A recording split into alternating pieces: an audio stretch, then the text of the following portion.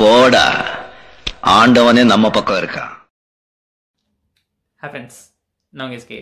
நடந்து முடிஞ்ச எலெக்ஷனில் பார்த்தீங்கன்னா, ஸ்ரீலங்கன் எலெக்ஷனில் பார்த்தீங்கன்னா, கோத்தபய ராஜபக்ஷே அப்படிங்கிறவர் 52.35% பெற்று இலங்கையோட 8வது பிரசிடெண்ட்டாக வந்து செலக்ட் ஆயிருக்காரு. இவர் எலெக்ட் ஆனதுக்கப்புறம் பார்த்தீங்கன்னா, ஏதாவது சேஞ்சஸ் ஆக போதா, இல்லை இந்த வீடியோ போடுறதுக்கு ஏதாவது முக்கியமான காரணங்கள் இருக்கா அப்படின்னு கேட்டிங்கன்னா, கண்டிப்பாக ஒரு பெரிய காரணங்கள் இருக்குது.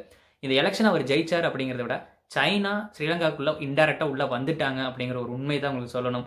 கோத்தபய ராஜபக்ஷேவுக்கும் சைனா உள்ளே வர்றதுக்கும் என்னடா சம்மந்தம் இருக்குது அப்படின்னு நீங்கள் கேட்டிங்கன்னா தெளிவாக பாருங்கள். ஏன்னா இந்த டீட்டெயில்ஸ் வந்து இலங்கையை மட்டும் வந்து சேஞ்ச் ஆக போகிறது கிடையாது, இந்தியாவுக்கு எவ்வளோ பெரிய ஆபத்து வரப்போகுது அப்படிங்கிற விஷயம் இதில் சேர்த்து பார்க்க போகிறோம். இப்போ வாங்க டாப்பிக்கில் போகலாம். முதல் விஷயம், இந்த கோத்தபய ராஜபக்ஷே அப்படிங்கிற யாருன்னு பார்த்தீங்கன்னா, இதுக்கு முன்னாடி நம்ம இலங்கையில் நடந்த போர் வந்து உங்களுக்கு நல்லாவே ஞாபகம் இருக்கும். அப்போ வந்து வார் ஹீரோ, அதாவது போரோட ஹீரோ அப்படின்னு அறிவிக்கப்பட்ட ஒரு மனுஷன் கொழம்பு யூனிவர்சிட்டி பார்த்தீங்கன்னா இவருக்கு வந்து டாக்டரேட் பட்டம் கொடுத்துருக்காங்க. ஏன்னா அந்த போரில் வந்து இலங்கை போர் வந்து முடிவுக்கு வர்றதுக்கு 98% பார்த்தீங்கன்னா இவரோட மூளை செயல்பாடு தான் காரணம்னா, அந்த டைமில் இவர் வந்து மினிஸ்டர் ஆஃப் டிஃபென்ஸில் வந்து செக்ரட்டரி ஜெனரலாக இருந்தார். ஆனால் அதுக்கு என்ன அர்த்தம்னு பார்த்தீங்கன்னா, அந்த மிலிட்ரி கண்ட்ரோல் பூரா இவரோட கண்ட்ரோலில் தான் இருக்குது. இவர் அண்ணா வந்து பார்த்தீங்கன்னா மஹில ராஜபக்ஷே, அவர் வந்து பார்த்தீங்கன்னா ஃபுல்லாக பிரசிடென்ட் எலெக்ஷனில் நின்று ஜெயிச்சு 2009 2005 நின்று ஜெயிக்கிறாரு. 2009 போர் முடிவுக்கு வந்துடுது. இவர் நான் சொன்னேன்ல, இவர் செக்ரட்டரி ஜெனரலாக இருந்தார். இவரோட செயல்பாடுகள் அதிகமாக இருந்துச்சுன்னு, அதுக்கான செயலை நீங்கள் பார்க்கணும். அதான தீர்வு அவர் எப்படி பண்ணார் அப்படின்னு பார்க்கணும்னா, கிட்டத்தட்ட அந்த 2005 இருந்து நம்ம பின்னோக்கி கிட்டத்தட்ட ஒரு 15 வருஷம் 20 வருஷத்துக்கு பின்னாடி நோக்கி போகணும். 1971 பார்த்தீங்கன்னா சிங்கள ராணுவத்தில் வந்து இந்த கோத்தபய ராஜபக்ஷே அப்படிங்கிறவர் பார்த்தீங்கன்னா உள்ள வராரு. 20 வருஷம் அவரோட சர்வீஸை வந்து அந்த ஆர்மியில் வந்து பண்ணுறாரு. அந்த ஆர்மியில் அதை பண்ணிட்டு இருக்கிறக்க அவருக்கு முக்கியமாக கொடுக்கப்பட்ட டாஸ்க் என்னன்னு பார்த்தீங்கன்னா, எல்டிடிடி, அதாவது நம்ம இலங்கையில் இருந்த நம்மளோட விடுதலை புலிகள் வந்து பார்த்தீங்கன்னா அவங்களை அழிக்கணும் அப்படிங்கிறது ஒரு கொடுக்கப்பட்ட டாஸ்க். ஆனால் 1992 ஒரு 20 வருஷம் வந்து அந்த லைனில் இருக்காரு.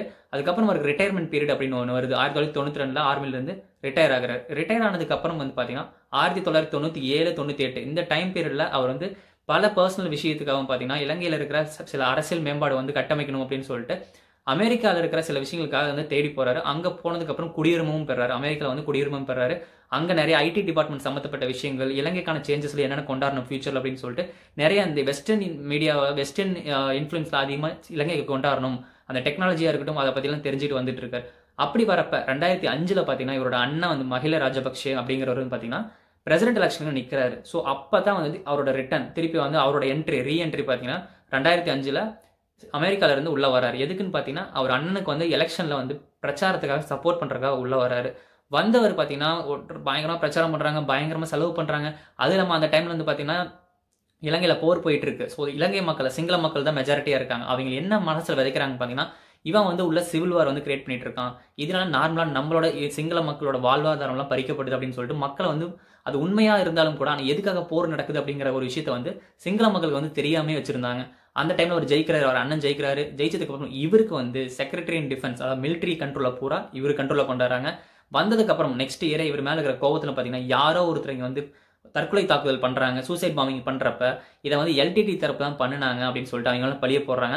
இதுக்கப்புறம் நார்மலாக இருக்கிற சிங்கள மனுஷனுக்கு பார்த்தீங்கன்னா தமிழ் மக்களை பார்த்தாவே பிடிக்கிறது இல்லை. எங்கே பார்த்தாலும் வந்து போட்டு கொடுக்குறாங்க, மிலிட்ரி ஆளுங்கிட்ட சொல்லிடுறாங்க. மிலிட்ரி ஆளுங்க என்னென்ன அட்டுவலியெல்லாம் பண்ணாங்க அப்படிங்கிறது இன்னை வரைக்கும் உங்களால் மறக்க முடியாது. 2009 2008 இந்த டைம் பீரியடில் நடந்த அந்த விஷயங்கள் சீடியாக வந்து பல பக்கம் தமிழ்நாட்டில் இருக்கிற எல்லா கட்சிகளும் பார்த்தீங்கன்னா, நம்ம வைகாவாக இருக்கட்டும் இல்லை பல கட்சிகள் வந்து பார்த்தீங்கன்னா பண்ணாங்க. அவங்க பண்ணது தப்பாக கரெக்டாக சொல்ல வரல, அந்த சீடியெல்லாம் நம்மள்ட்ட கொடுத்து நம்மளுக்கு அங்கே என்ன கஷ்டங்கள் அனுபவிச்சுட்டு இருக்காங்க அப்படிங்கிறப்ப அந்த விஷயங்கள் நீங்கள் பார்த்துருப்பீங்க. இதுக்கெல்லாம் முதல்ல மூலதனமாக செயல்பட்டது பார்த்தீங்கன்னா இப்போ ஜெயிச்ச அந்த கோத்தபய ராஜபக்ஷே அப்படிங்கிறவர் தான். 2009 அப்புறம் அவரோட பீரியட் வந்து சைலண்ட் ஆகுது. அதுக்கப்புறம் 2015 மஹில ராஜபக்ஷேவோட ஆட்சி வந்து கவிழ்ந்து அதுக்கப்புறம் சிறிசேனா அப்படிங்கிறவர் வராரு. அவரோட இதுவும் வந்து சரியாக கட்டமைப்பு இல்லாதங்காட்டி பார்த்தீங்கன்னா மறுபடியும் இந்த எலெக்ஷன்ல வந்து பார்த்தீங்கன்னா கோத்தபய ராஜபக்ஷேவும் நிற்கிறாரு. அந்த எலெக்ஷனில் வந்து அவர் நிற்கிறாரு. பின்னாடி வந்து அவர் அண்ணன் மஹிந்த ராஜபக்ஷே வந்து சப்போர்ட் பண்ணுறாரு. ஆனால் இதில் ஒரு சின்ன ட்விஸ்ட் என்னன்னு பார்த்தீங்கன்னா, நான் சொன்னேன்ல ஃபர்ஸ்ட் சைனா வந்து உள்ளே வராங்க அப்படின்னு சொல்லிட்டு, அதுக்கும் இந்த ராஜபக்ஷ ஃபேமிலிக்கும் பயங்கர தொடர்பு இருக்குது. காரணம் என்ன பார்த்தீங்கன்னா, இந்தியாவை வந்து இப்போ பொருளாதாரத்தில் வந்து சைனா வந்து மிந்திட்டு போயிட்டாங்க. வல்லரசு நாடு அப்படிங்கிற ஒரு பேரை வந்து கிட்டத்தட்ட இன்டெரக்டாக வாங்கிட்டாங்க சைனா அப்படி. ஆனால் முழுமையாக இந்தியாவை ஆக்குபை பண்ணும் அப்படின்னா இந்தியன் ஓஷனை வந்து கண்ட்ரோல் பண்ணும். ஏன் அப்படி நான் சொல்ல வரேன் அப்படின்னா, உங்களுக்கு குழப்பமாக இருக்கும். இந்தியா ஆக்குபை பண்ணுறதுக்கு இந்தியன் ஓஷன் எதுக்காக நம்ம பிடிக்கணும் அப்படின்னு நீங்கள் சொல்கிறீங்களா? அது காரணம் என்னன்னு பார்த்தீங்கன்னா, மேலே வந்து பார்த்தீங்கன்னா பாகிஸ்தானுக்கு நிறைய ஃபண்டிங் கொடுத்து சைனா வந்து அவங்க பக்கம் எழுதிட்டாங்க. அவங்களுக்கு ஆயுதம் தரதாக இருக்கட்டும், பொருளாதாரமாக பார்த்தீங்கன்னா அமௌண்ட் நிறைய தந்துருக்காங்க. ஸோ இந்தியாவை வந்து பாட்டம்லேருந்து அடிக்கணும் அப்படின்னா கண்டிப்பாக ஒரு லேண்ட் மாஸ் தேவைப்படுது. ஏன்னா வந்து சைனால இருந்து நீங்க கப்பல் எடுத்து வந்து போர் பண்ண முடியாது, இல்லை எந்த ஒரு பிரச்சனை வந்தாலும் சேஃப்டிக்கு வந்து சைனாக்கு எதுவும் கிடையாது. சரி அதுக்காக என்ன பண்ணாங்கன்னா ஒரு லேண்ட் பேஸ் தேவைப்படுது. ஒரு பேஸ்ல வந்து ஒரு ஆர்மியை நிக்க வைக்கணும், அங்க ஆயுதப்படையெல்லாம் தயாரிக்கணும், ஆர்மிக்கு வந்து ஷிப்பிங்லாம் தயாரிக்கணும். ஸோ இதுக்காக பார்த்தீங்கன்னா சைனால அவங்க முதல் அடி எடுத்து வச்சது என்ன பார்த்தீங்கன்னா 2006 பார்த்தீங்கன்னா ஃபண்டிங் கொடுக்க ஆரம்பிச்சாங்க. இலங்கையில வந்து போர் போயிட்டு இருக்கிறப்ப ஃபண்டிங் நிறைய கொடுக்க ஆரம்பிச்சாங்க. இப்போ வரைக்கும் இலங்கை கவர்மெண்ட் வந்து சைனா கிட்ட எவ்வளவு வாங்கியிருக்காங்க பார்த்தீங்கன்னா $6 பில்லியன் அமெரிக்கன் டாலர் வந்து பார்த்தீங்கன்னா வாங்கியிருக்காங்க. இதை ஸ்ரீலங்காவில் இப்போ டூரிஸ்ட் மட்டும் இருக்கும் பார்த்தீங்கன்னா, அந்த டூரிசம் வந்து இன்னும் 80 வருஷத்துக்கு டூரிஸ்ட்ல இருந்து வர பணத்தை மட்டும் சைனாவுக்கு கொடுத்தா கூடவே இந்த $1 பில்லியன் அடைக்க முடியாது அப்படின்னு சொல்றாங்க.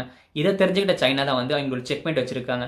ஏன்னா ராஜபக்ஷே அப்படிங்கிற குடும்பம் வந்து பார்த்தீங்கன்னா சைனாக்கு ஃபேவரா இருக்காங்க. ஸோ இவங்களை மீறி வேற எந்த கவர்மெண்ட் வரக்கூடாது அப்படிங்கிறதுக்காக தான் இந்த எலெக்ஷன்ல இப்போ இந்த கோத்தபய ராஜபக்ஷே அவர் ஜெயிச்சார்ல 600 மில்லியன் ஸ்ரீலங்கன் டாலரை பார்த்தீங்கன்னா அந்த பிரச்சாரத்துக்கு மட்டுமே செலவு பண்ணிக்கிறாங்க அப்படிங்கிறதான் அந்த பத்திரிகையாளர் தரப்புல இருந்தும் உள்ள இருந்து வந்த நியூஸ் தரப்புல இருந்து சொல்லப்பட்ட விஷயங்கள். அது போக இப்ப நடந்த அந்த பாம் பிளாஸ்டையும் வந்து பாத்தீங்கன்னா இவங்க பக்கமா சாதகமா திருப்பிக்கிட்டாங்க. இந்த ஈஸ்டர் டைம்ல வந்து பாத்தீங்கன்னா வெடிகுண்டு தாக்குதல் நடந்துச்சு பாத்தீங்களா, அதை வந்து அனுதாபத்துக்காக பாத்தீங்கன்னா எல்டிடி தரப்புல இருந்து பண்ணியிருக்கலாம் அப்படின்னு சொல்லிட்டு அந்த அனுதாபத்தையும் நீங்க வந்து சிங்கள மக்கள் இருந்து வாங்கிட்டாங்க. ஆனா இந்த மனுஷன் இப்போ வந்து 2005 அவரோட அண்ணன் வந்து அதே பெட்டி தான் சொன்னாரு. அப்ப இலங்கைக்கும் தமிழுக்கும் பிரச்சனை போயிட்டு இருந்தப்ப நான் எலெக்ஷன்ல ஜெயிச்சா தமிழ் மக்களையும் சிங்கள மக்களையும் ஒன்று சேர்த்து வைப்பேன், உங்களுக்கான இடம் பொருள் எல்லாமே நான் தருவேன் அப்படின்னு சொன்னாரு. ஆனா வந்த 2 வருஷம் அவர் எலெக்ஷன் ஜெயிச்ச 4 வருஷத்துல பாத்தீங்கன்னா தமிழ் மக்கள் இருந்த இடமே அழிச்சிட்டாங்க. இப்ப பல நாட்டுக்கு அகதியா போய் வாழ்ந்துட்டு இருக்காங்க. நம்ம இலங்கையில் நம்ம ரத்த குடி மக்கள் வந்து அங்க வாழ்ந்துட்டு இருக்காங்க. ஸோ இதே வாக்குறுதி தான் பாத்தீங்கன்னா இந்த எலெக்ஷன்ல இருந்து பாத்தீங்கன்னா தமிழ் மக்கள் அதிகமா வாழ்ந்துட்டு இருக்கிற இடத்துக்கு போய் பேட்டி கொடுத்திருக்காரு. ஆனா 10% வாக்குகள் கூட வாங்கல அவரு. ஆனாலும் வாங்காட்டி கூடவே பாத்தீங்கன்னா மெஜாரிட்டியா சிங்கள மக்கள் வந்து இவங்களை கடவுளா பாக்குறதுங்காட்டி அவங்க மொத்த ஓட்டும் அவங்களுக்கு தான் போச்சு. சரி, இப்ப நம்ம அரசியல் இருந்து பாத்தீங்கன்னா சைனாவோட ஆதிக்கத்துக்குள்ள வருவோம். இப்படி பணம் கொடுத்து வச்சிருக்கிற சைனாக்கு வந்து இதுக்கு பாத்தீங்கன்னா ஹம்பன்தன் தோட்டா அப்படின்னு சொல்லிட்டு இலங்கையில வந்து ஒரு பெரிய ஹார்பர் ஒன்று இருக்கு. அதை வந்து இப்போ சைனா கண்ட்ரோல வச்சிருக்காங்க. இங்க வேலை செய்யற ஆளுங்கள் மெஜாரிட்டியான ஆளுங்கள் யாருன்னு பாத்தீங்கன்னா சைனாவோட ஆளுகள் தான். இப்போ உங்களுக்கு ஒரு கேள்வி வரலாம், சைனா ஃபண்டிங் கொடுக்குறான், ஓகே, அங்க வந்து தொழில் ஆரம்பிக்கிற அளவுக்கு ஆளுங்க நிக்க வைக்கிற அளவுக்கு அவனுக்கு என்ன தேசப்பட்டு இல்லாமல் போயிடுச்சு அப்படிங்களுக்கு ஒரு கேள்வி வரலாம். அங்கேயும் ஒரு மத ரீதியான ஒரு விஷயம் தான் அவங்களுக்குள்ள ஒரு பிணைப்பு ஏற்படுத்துது. என்னன்னு பாத்தீங்கன்னா சிங்களவர்களும் பாத்தீங்கன்னா புத்திஸ்ட ஃபாலோ பண்றீங்க, அவங்க புத்த மதத்தை ஃபாலோ பண்றீங்க, சைனீஸும் பாத்தீங்கன்னா புத்த மதத்தை ஃபாலோ பண்றீங்க. ஸோ அதனாலவே பாத்தீங்கன்னா பல டைலக்ட்ஸ் பல வந்து சிங்கள பெண்களும் சரி சைனீஸ் ஆளுங்களும் சரி கல்யாணம் பண்ணியிருக்காங்க. இது பல விஷயம் பல நாளா போயிட்டு தான் இருக்கு. ஸோ ட்ரெடிஷனல் விஷயத்துல இங்க ஒன்று வரங்காட்டி கவர்மெண்ட்டும் அக்செப்ட் பண்ணிக்கிறாங்க. ஸோ இப்போ சைனாவோட அதிகம் உள்ள வந்துருச்சு.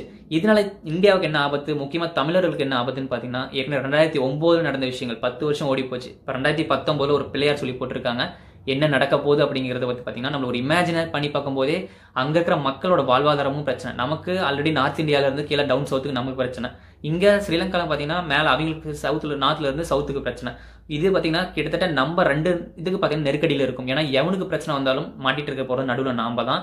இது காரணம் வச்சது பாத்தீங்கன்னா யுனைடெட் நேஷன் ஆல்ரெடி வந்து ஒரு வாக்குறுதி கொடுத்திருக்காங்க. யாருன்னு பாத்தீங்கன்னா மஹிந்த ராஜபக்ஷ தரப்புல இருந்து இனிமேல் வன்முறையை வந்து நாங்க கையாள மாட்டோம். ஏன்னா மனித உரிமை மீறல் பாத்தீங்கன்னா பல தடவை வந்து கேஸ் போட்டிருக்காங்க. யுனைடெட் நேஷன்ல இருந்து 2009 வீடியோ வந்து பிபிசியில் இருந்த ஒரு பெரிய ஒரு ரிப்போர்ட்டர் பாத்தீங்கன்னா அது வீடியோ எடுத்து ஒரு பெண் ரிப்போர்ட்டர் பாத்தீங்கன்னா யுனைடெட் நேஷன் வந்து வீடியோ அனுப்பி விட்டாங்க. அதுக்கு மேல சில இடத்துல வந்து பாத்தீங்கன்னா ஸ்ரீலங்காக்கு வந்து பொருளாதார தடை வந்து போட ஆரம்பிச்சாங்க. பட் பல நாடுகளோட சப்போர்ட் இருந்துச்சு. முக்கியமா அமெரிக்கா வந்து நிறைய பணம் கொடுத்திருக்காங்க, இந்தியா பணம் கொடுத்திருக்காங்க, சைனா பணம் கொடுத்திருக்காங்க, யூகே பணம் கொடுத்திருக்காங்க. ஸோ இந்த 4 நாடுகள் வந்து பணம் சொல்றேன், எதுக்கடா பணம் வாங்குறாங்க அப்படின்னு கேட்கறீங்க. இந்தியா வந்து இப்போ நீங்க நியூஸ்ல கேள்விப்படுங்க, உலக வங்கிட்டு இருந்து 2000 கோடி பணம் வாங்கியிருக்காங்க, 25,000 கோடி பணம் வாங்கியிருக்காங்க அப்படின்னு. அதே தான் எல்லா நாடுகளும் எல்லா இடத்துல இருந்து கடன் வாங்குவாங்க. அதிகமா ஃபண்டிங் கொடுத்து சைனா அவங்க பக்கம் வச்சிருக்காங்க. ஸோ நாளைக்கு பிரச்சனை வந்தா வந்து இது ஒரு பேஸ்மெண்டா வச்சுக்கலாம். இலங்கை அப்படிங்கிறது பாத்தீங்கன்னா எல்லா நாட்டுக்கும் வந்து பாத்தீங்கன்னா இந்தியாவை மட்டும் இல்லாம ஒரு வணிகத்துக்கு இங்கிருந்து நார்த் கொரியால இருந்து எடுத்துக்கிட்டீங்கன்னா அப்படியே நேரம் ஸ்ரீலங்கால வந்து ஒரு பேஸ்மெண்ட் போட்டீங்கன்னா திருப்பி ஆப்பிரிக்காக்கு வந்து ட்ரேடிங் பண்ணலாம். இந்த பக்கம் மேல ஆப்பிரிக்கால இருந்து எடுத்துட்டீங்கன்னா அப்படியே ட்ரேடிங் பண்ணி இந்த பக்கம் ஆஸ்திரேலியா வரைக்கும் போகலாம். ஸோ இலங்கை அப்படிங்கிறத ஒரு சென்டர் பாயிண்ட், ஒரு நெத்தி போட்டு மாதிரி. இந்த நெத்தி போட்டுல வந்து எவன் கை வைக்கிறானோ அவன் தான் வந்து ஒரு ராஜா மாதிரி, இந்த நாட்டுக்கே ராஜா மாதிரி. அதுக்கு மேல இருக்கிற யூரோப்ல வந்து பாத்தீங்கன்னா லண்டனோ யூரோப்போ இதெல்லாம் வந்து வேற யூரோஸோட கண்ட்ரில இருக்குது. பட் இந்த பக்கம் ஆசிய கண்டத்துல யார் ஆட்சி புரியுறாங்க அப்படிங்கிறதா மெஜாரிட்டியான விஷயங்கள். ஸோ இதுக்காக மட்டும்தான் இலங்கையில வந்து இத்தனை பிரச்சனை போணுச்சு, இத்தனை போர் நடந்ததுக்கு காரணம் பல நாடுகளோட அரசியல் தரப்பு இருந்தது. ஆனா நம்ம கிட்ட வந்து ஒரு பிம்ப மாதிரி காமிக்கிறேன்னா ஓகே, தமிழர்களுக்கும் சிங்களர்களுக்கும் மட்டும்தான் பிரச்சனை, நம்ம இதுல வந்து பிரபாகரன் வந்து சண்டை போட்டு நிலம் வாங்க பார்த்தாரு, அந்த நிலத்தை கொடுக்காத போர் வந்துச்சுன்னு சொல்லி சிம்பிளா நம்மளை முடிச்சிடுறாங்க. பட் நீங்க ஒன்னொன்னா ஆராய்ஞ்சு பார்க்கும்போது இதுக்கெல்லாம் ஒரு மூலதனமா செயல்பட்ட ஆள் தான் இன்னைக்கு இலங்கையோட அதிபரா வந்து நின்றுட்டு இருக்காருங்க. இது போக பிரைம் மினிஸ்டர் எலெக்ஷன் வேற வரப்போகுது. அதுல யாரை நிக்க வைக்க போறாங்கன்னு பாத்தீங்கன்னா இப்ப இருக்கிற அந்த மஹிந்த ராஜபக்ஷ இப்போ அவராக கூட நிக்கலாம் அப்படின்னு சொல்லப்படுது. இவரோட தம்பி இப்ப ஜெயிச்ச நம்ம கோத்தபய ராஜபக்ஷ வந்து அவரை நிக்க வைப்பாரா இல்லையாங்கிறது நம்ம ஃபியூச்சரில் தான் பார்க்கணும். இது நடக்கக்கூடாது அப்படின்னு தான் மெஜாரிட்டியான நம்பிட்டு இருக்காங்க. ஆல்ரெடி தமிழ் மக்களோட வேண்டுதல் வந்து பல இடத்துல வந்து பிரயோஜனம் இல்லாமல் போச்சு. அட்லீஸ்ட் இந்த விஷயமா நடக்காமல் இருக்கணும்.